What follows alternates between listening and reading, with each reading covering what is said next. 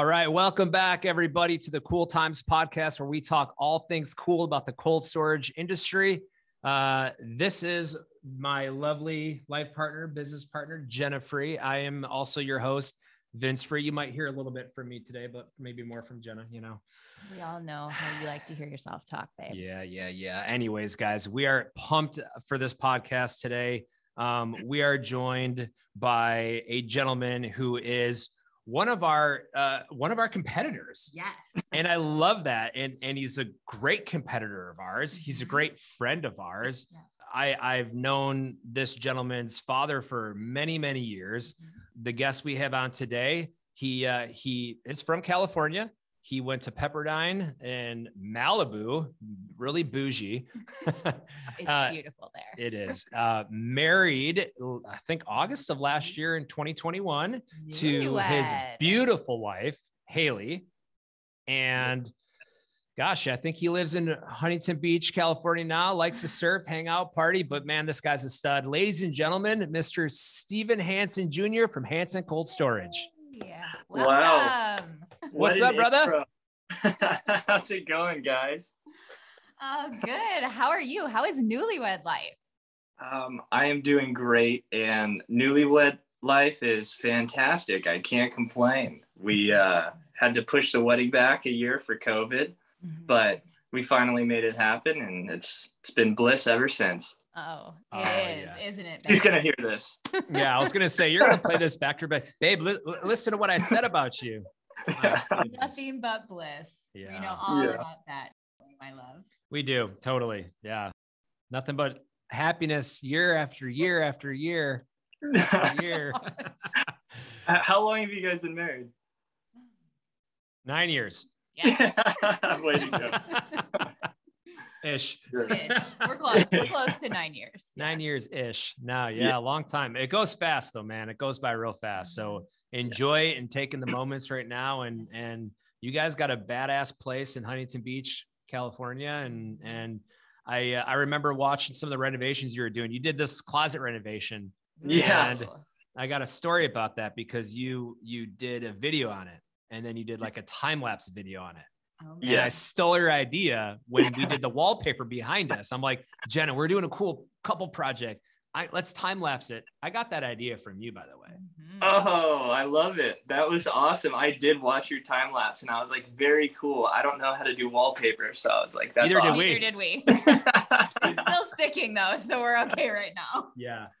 It's funny because they say like apply a little bit of water, like let it set, because it's got the stickiness on the backside of the wallpaper, but when you get it wet, it like activates the stickiness of the wallpaper. But we found out that you need to like spray a ton of water on it. You're like dousing this thing in water, because then it becomes more pliable. It stays stickier longer. It was a lot easier after that. Now it's done. Well, that's good to know for my next drywall or wallpaper run. Yeah. There you go. Well, speaking of wallpaper, that's not what we install, buddy. We install insulated metal panels. Great segue. So, yeah, I know. Great segue. So let's talk about that, because Hansen Cold Storage Construction was established by your father in 1989. Yes. And man, what a guy. I love your dad, and he created an awesome company. And I used to sell doors to him back in the day, and he was one of my favorite clients to sell to. I knew that you one day would take over and join and all this stuff. I just didn't know when. And there was a large gap from when you graduated to when you joined the company. So we wanted, I guess, learn about that.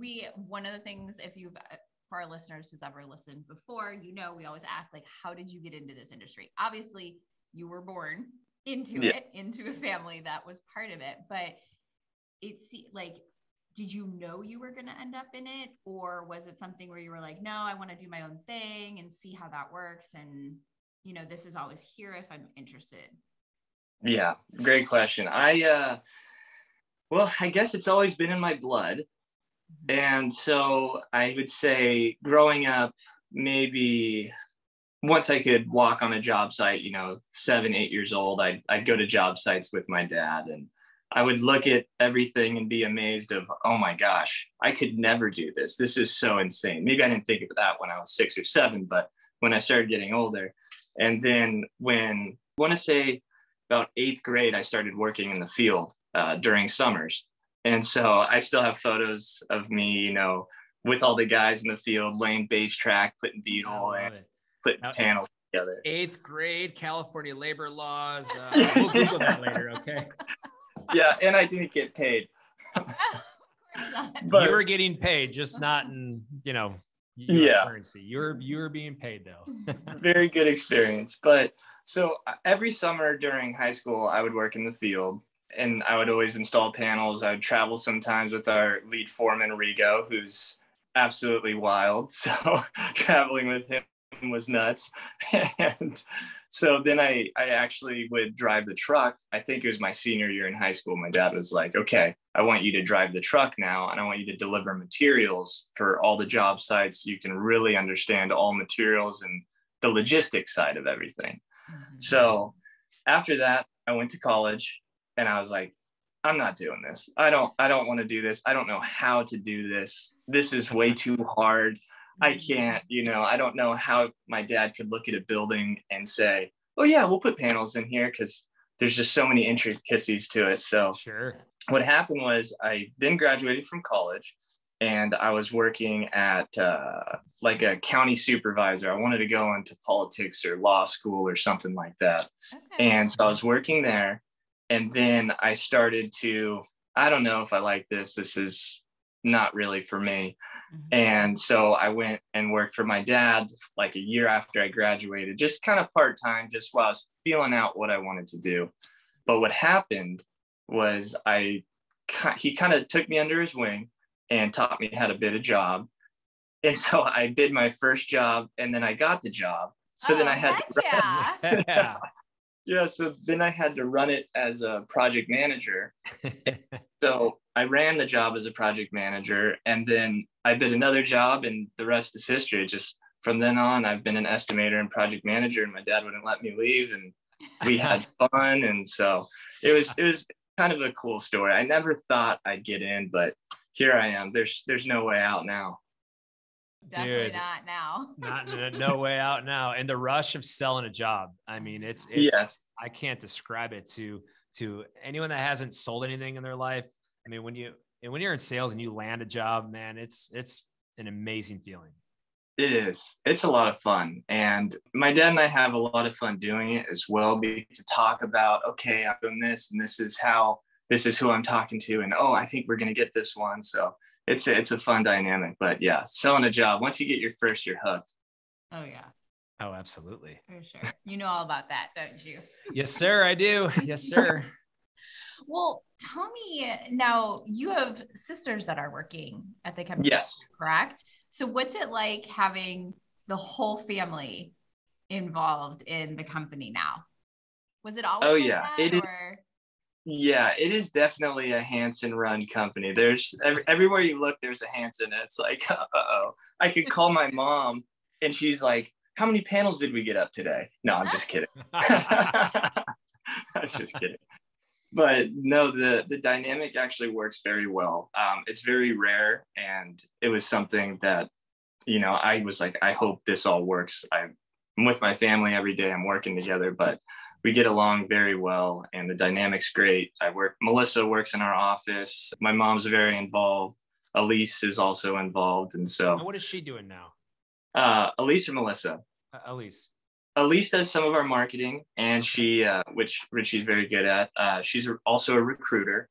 And so she does a little recruiting. And then Melissa is office administration and kind of operations. Nice. Awesome. That's so cool. Yeah. And your mom is just keeping y'all in check. My mom is the overseer of all. And my dad won't admit it, but she is. We all know that the women actually run the companies. That's so true. That's what we have here, but we can relate to the family-owned, operated business because that's what we are. I mean, Well, and I that's think great. there's such a level of trust there. Like, yeah, you're going to have your bickering and things like that because you're family and you can talk to each other that way. But I also think when it comes down to it, there is such a level of trust there between, you know, family members that we know, okay, we're all connected to this. We all have to, you know, maybe put this aside or put this aside and focus on what is best for our family run company. We all have, you know, stake in this. So that level of trust, there's something special about that. Yeah, I absolutely, I love working with the family because it's a lifestyle more than just a job, you know, exactly. and you guys can attend to that. Mm-hmm. Yeah. That's a great way to put it. I love it. Well, let me ask you then, we ask this question to all of our guests. And I imagine with being in the industry as long as that you've had a lot of different exposures to a lot of different cool stories. Do you have a cool moment or a cool story that sticks out in your mind that you're like, you know, yes, this industry is cool. It has something, you know, really fun to offer. And this is a story that, you know, kind of exemplifies that. Yeah, absolutely.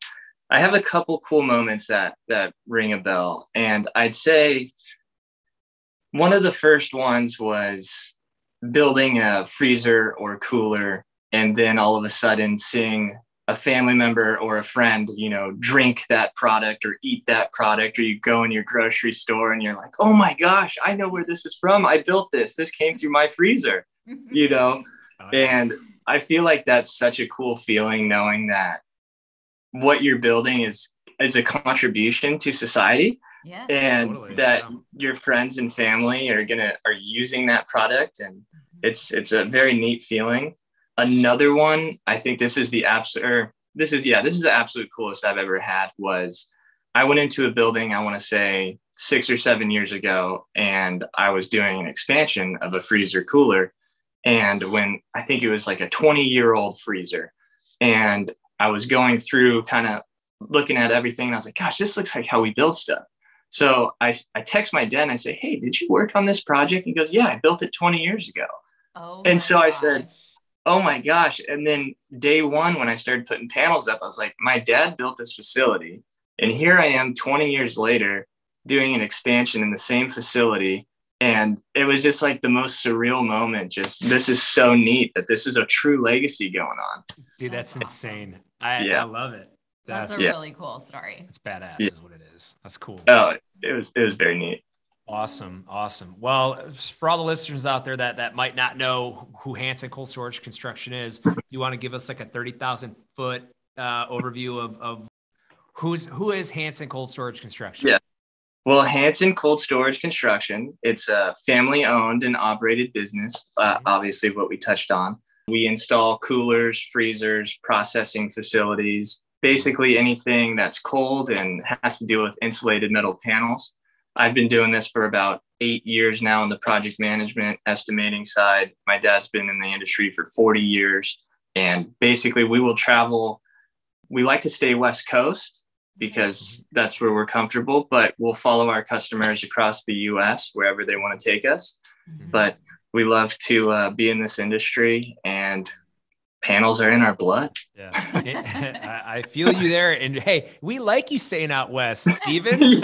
Yeah, you stay in Texas and East, man. You get to cover it. I'll handle the West. Yeah. Hey, I got you, my friend. I got you. There's more than enough for all of us out there. There is. It's a crazy industry right now, and everyone's super busy. So we're all very blessed to have that going on right now. And I love bringing you up to, you know, my customers who are also your customers. And they're like, hey, we need another bid, or hey, if I'm not bidding it, who should I use? I bring up your name all the time. Now, I don't know if you ever know that or like get that word, but I recommend you all the time because I know what you're bringing to the table. I know that you're going to bring a family feel. I care about this quality type of attitude of work. And I know you guys do awesome work. So, well, thank you. Yeah, dude, totally. But yeah, stay out west, bro. I like that little backhanded. You're really good, but stay out west, bro. We like LA. I like being in LA. I like doing California jobs. It's just, that's where I'm comfortable. I know everything around the area. And so I don't want to go to Texas. Okay, you don't want to go to Texas. I was just gonna say there's a lot to learn and know about doing business in California. So Oh my gosh. try to keep that all in Dude. your brain and master that. Like that's enough. Have you taken the California licensing exam before? Yes. Yeah. How insane is that? It's nuts. I remember going into it and I took like the course, and it was a 3-day course or something, but it was pretty difficult. I passed, but it was same. It was, and they don't tell you how many you got right or wrong. It's just pass fail. Yes. So when I took it, I studied like crazy, and I'm a horrible test taker. And I just remember sitting there like hovering over the computer before I hit like the submit button that I was done, like praying, like, please God, let this be it. And I hit it, and it's just like green light, pass. I'm like, wait, what? I did it. Yeah. Well, it's funny because all of the questions have nothing to do with cold storage or what we do. So we have to go learn about how to build a house basically and do all this stuff that we're never going to use ever and become masters at that so we can pass the test. Hey, but we know how tall a toilet can be. Yeah, exactly. That's not what we do. Yeah. That's one thing I think the industry could use is, for all the contractors that do specific type of specialty trade, like have something more geared towards, for different states that require that trade, license, have something geared a little bit more towards our specialty trade, because I quite frankly don't want to learn about how to build a residential house in every state. You know what I mean? So if there's one thing in the industry right now today, Steven, that you've noticed that's either trending, innovation, where do you, I guess, multi question here, where do you see the industry going from here? And what innovation do you see that is going to be, different 10 years from now? Oh, that's a good question. I mean, the industry itself is on fire. It is absolutely booming. And I coined this term a few years ago, and I'm going to say it here. I call it the cold rush. It's like the gold rush, but the cold rush. I like it. Yeah. No, our industry is definitely growing, and I think it's absolutely taking off.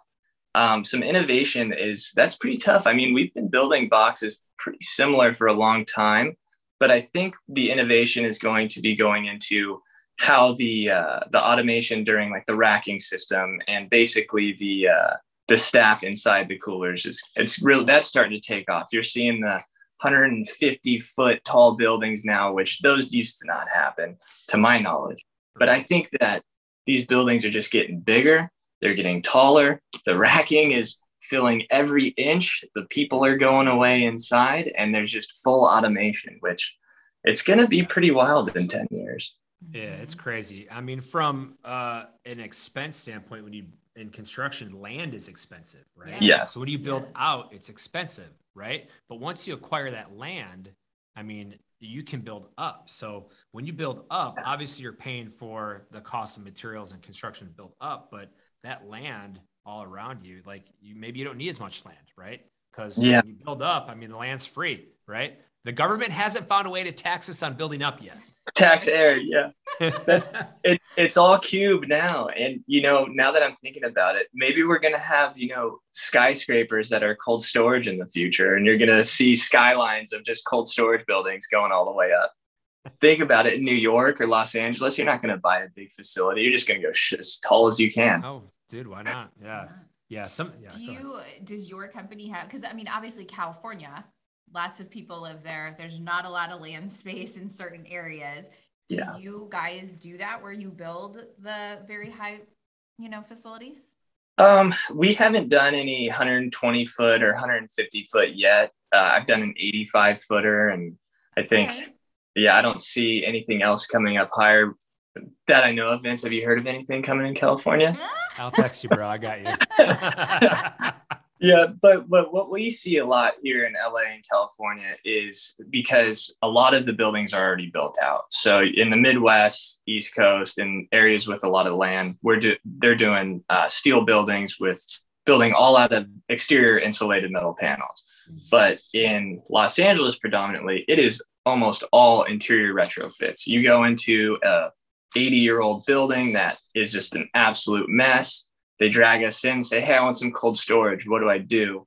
I'm like, okay, so let me figure this out. So what's the advantage? What's the advantage of a guy buying an 80-year-old building that's, you know, concrete tilt and building inside of there? What's the advantage to the client to do that?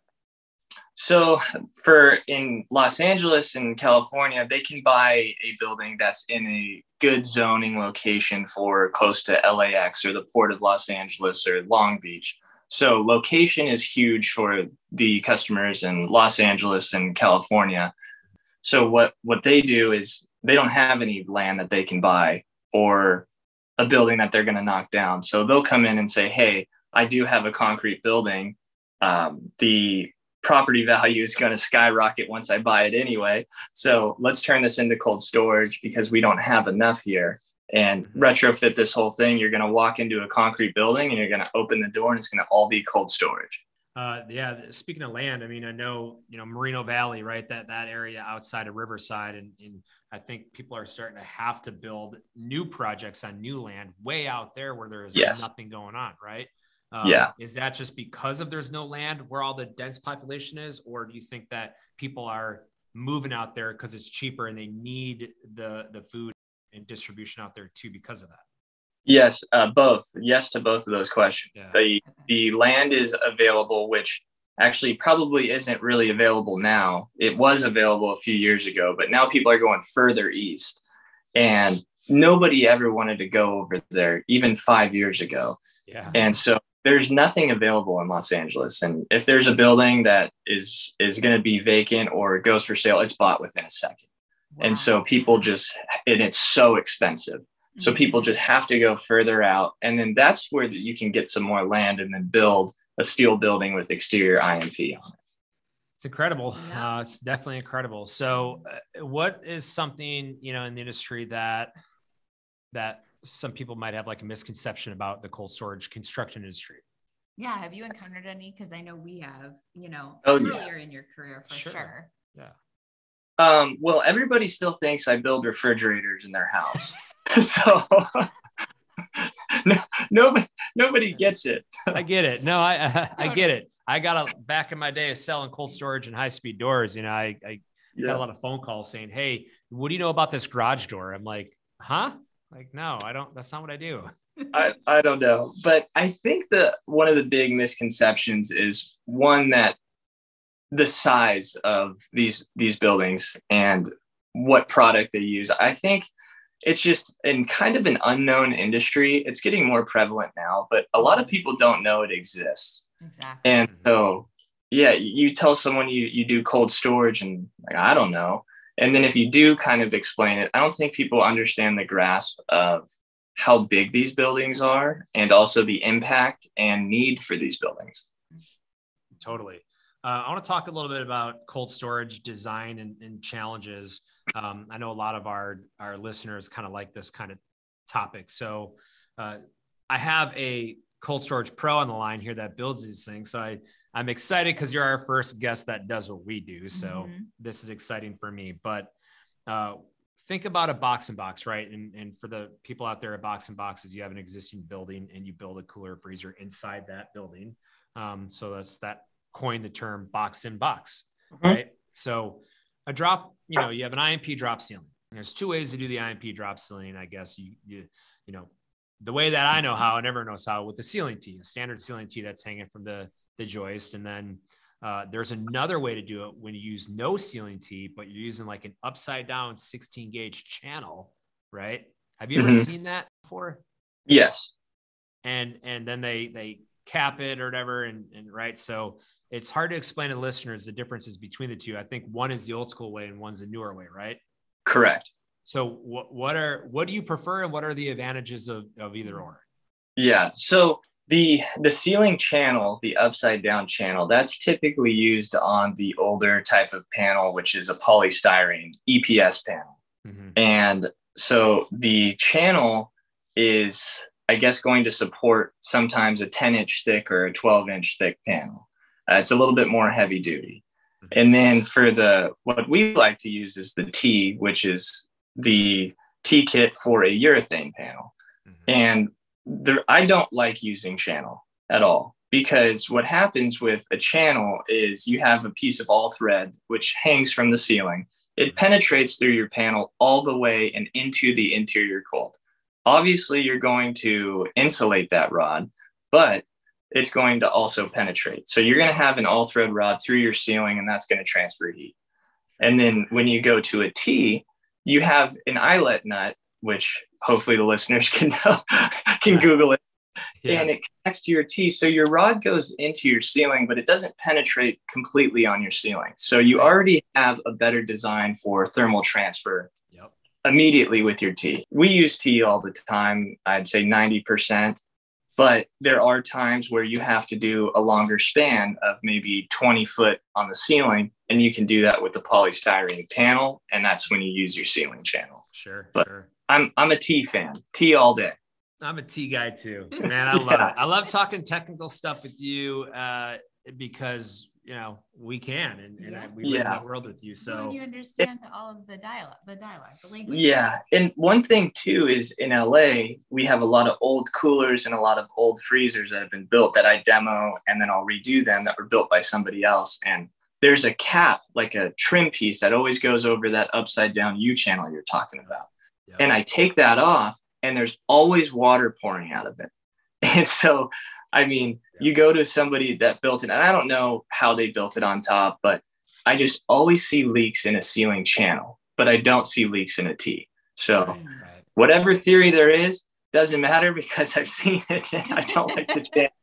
Hey, I agree with you 100%. So now when you do that channel, the right way to do it is you actually have to spray foam underneath that U channel, right, to insulate it before you cap it. Right. Yes. If you don't insulate it, that's the cheap way of doing it. And unfortunately, I think that still exists out there that people do that. And no void space allowed. Exactly. So speaking of a box-in-box terminology, when you build a freezer, Steven, do you like to run your panels down to the mud slab?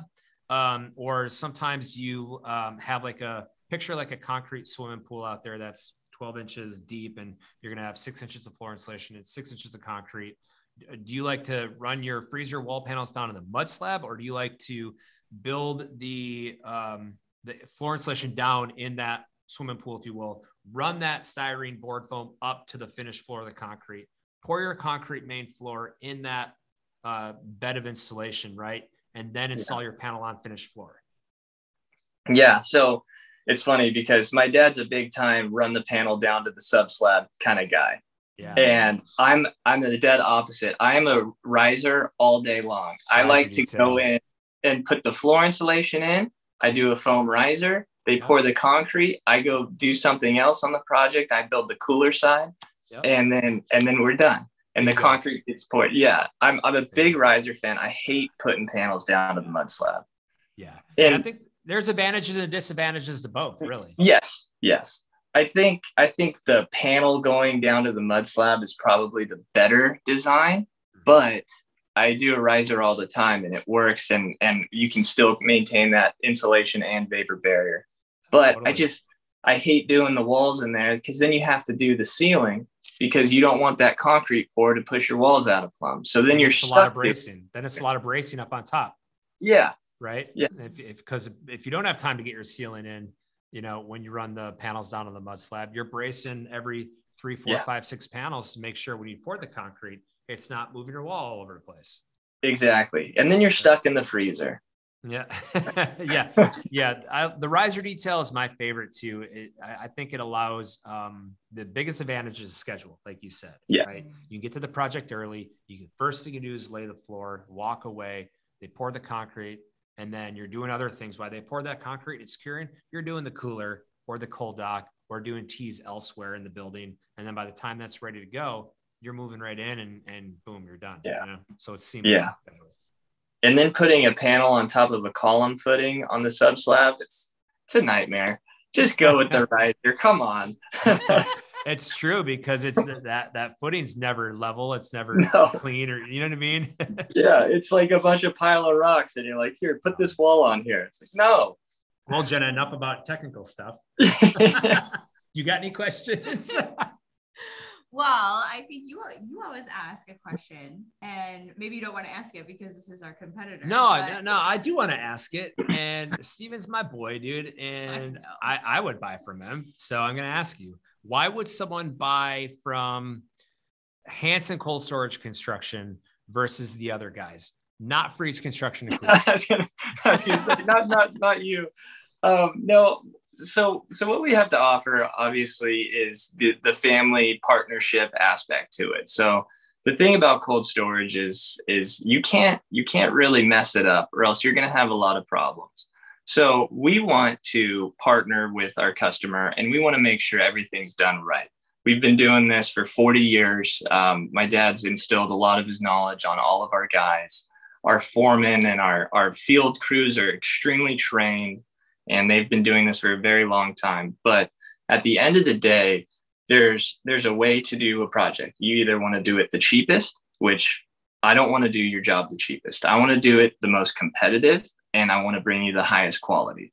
And then the other way is, hey, I'm an end user and I don't know anything about cold storage, and I need this to make money off of my business. This is something I need. So I want to partner with somebody that's going to take care of me and also that knows exactly what they're doing. So the two obvious ones are, we have extreme experience and we've been doing this for a very long time and we know what we're doing. And then two, we're going to make sure that you're going to be okay and that your building is right and that you're doing things the right way. We're going to try to take care of our customer. Yeah, so everyone like family. Exactly. Family run businesses do.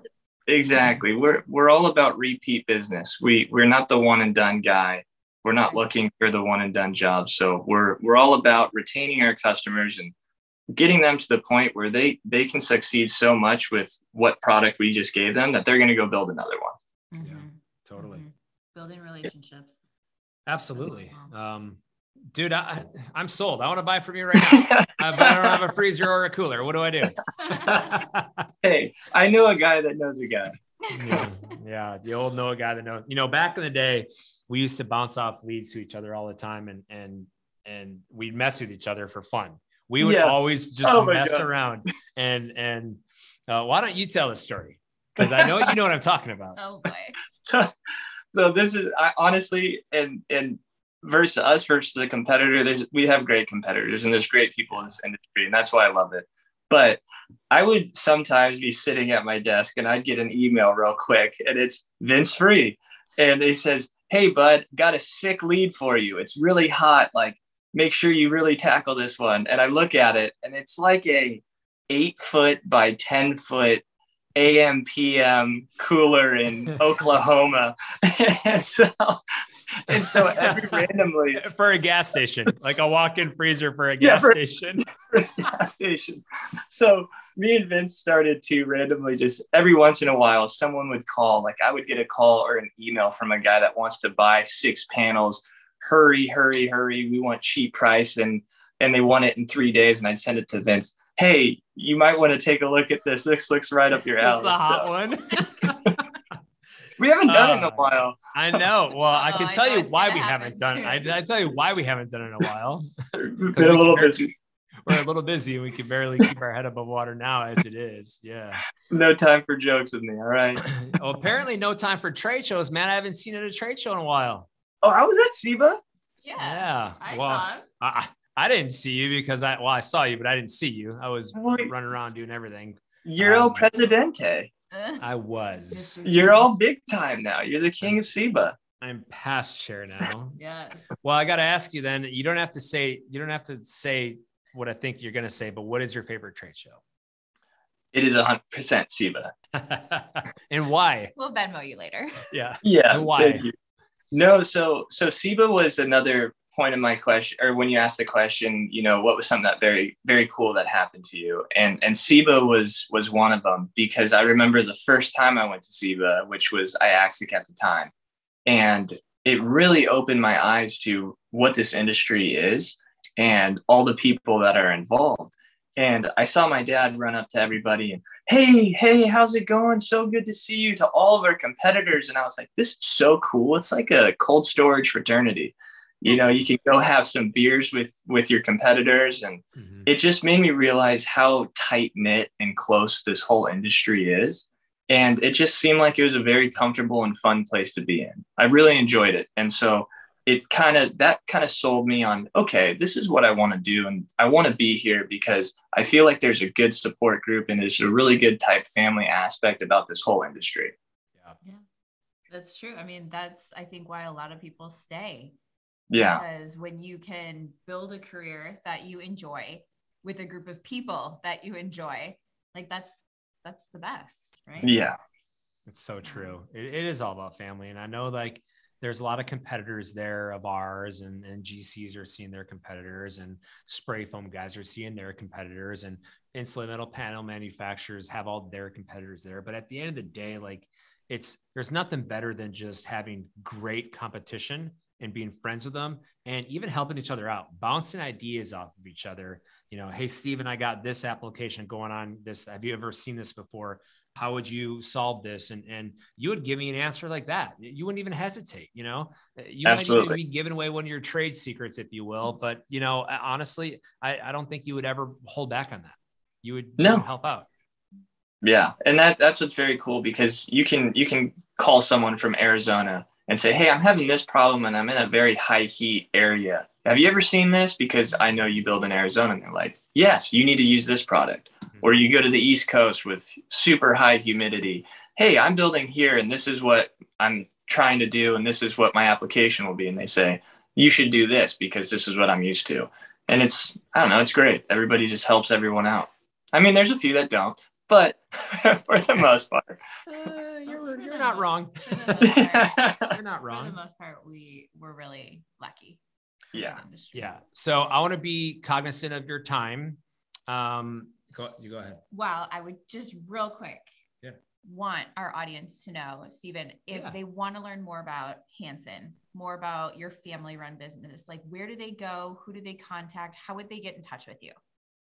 So all the social medias basically, but the best one is our website. It really is an extension of what we do in our portfolio. So Googling HansenCold.com, you can find us on our website. We've got Instagram, LinkedIn, a Facebook, and also you can call the office, or you can go on Spotify and type in Hansen Brothers, and then you got Bop on that pops up. And we'll be sure to do that later. So your website's HansenCold.com? Yes, sir. And Hansen with an E-N. Hansen with an E. Awesome. Exactly. HansenCold.com. I love it. I like it. Well, we want to be cognizant of your time. We're getting down to the end of the show here. One of my favorite segments, the cool rapid round questions. Currently, this one's sponsored by Freeze Construction. So with that being said, I'm going to ask you this or that questions, and you are going to, without hesitation, say one or the other.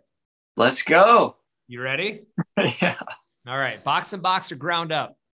Box and box all day. Cold beer or cold drink? Cold drink. I don't drink too much. Beer. There you go. Tequila or whiskey? Tequila. Ammonia refrigeration or Freon refrigeration?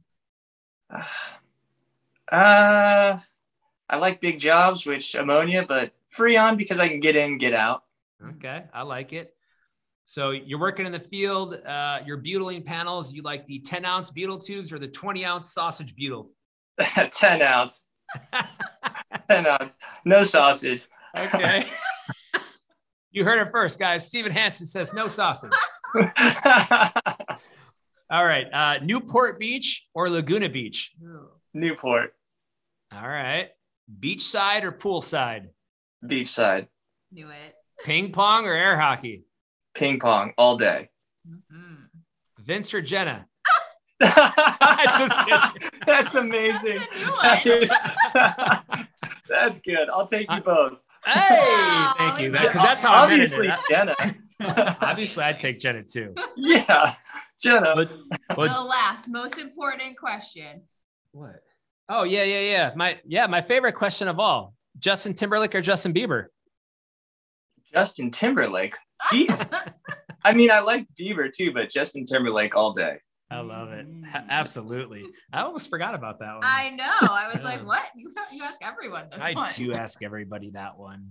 Well, hey, listen, any last things, comments, questions, concerns, anything you want to say to the audience? Just all want your to say, fans out there. Yeah. Hey, fans. No, just want to say thank you very much for having me on. This was very fun and very happy to see you guys, and can't wait to see you guys in the near future. Yes. Good to see you. We'll look forward to seeing you in person soon, hopefully. Yeah. Thank you. And you guys can find our work for Cool Times Podcast on our website, cooltimespodcast.com. Yes. You guys can find us on all the social medias, just like you, man. We got the Facebook, the Twitter, the Instagram, and LinkedIn. We will show, 30, 60-second clips of all of our interviews there. But the main link to listen to the full episode, you can find us on Apple Podcasts and other watch the video on YouTube streaming methods. YouTube. So look us up on YouTube. You can watch the video. We can see how pretty your face is, and hit that red subscribe button out there. Give us a shout out, give us a like, give us a 5-star rating out there. We appreciate it as always. Steven Hansen Jr. from Hansen Cold Storage Construction. Thank you. Thank you, my friend. Good to see you. Thank you. All right. See you guys. Have a good one, buddy. We'll see you soon.